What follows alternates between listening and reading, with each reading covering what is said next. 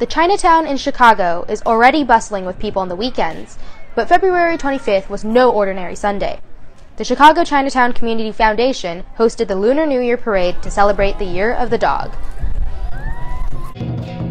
With traditional Chinese lions, dragons, and of course, dogs, the parade was an event that people of all ages flocked to see. Younger children and their parents made up a large part of the audience. Adam Demereau said that he and his son Abraham have gone to multiple parades, but never to one celebrating the Lunar New Year.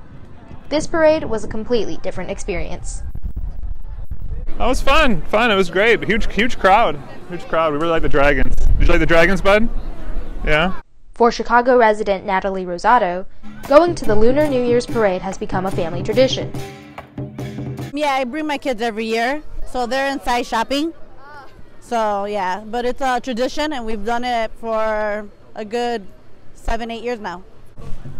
The parade showcased traditional Chinese dances and local Chinese or Taiwanese groups, but it also featured marching bands from local high schools.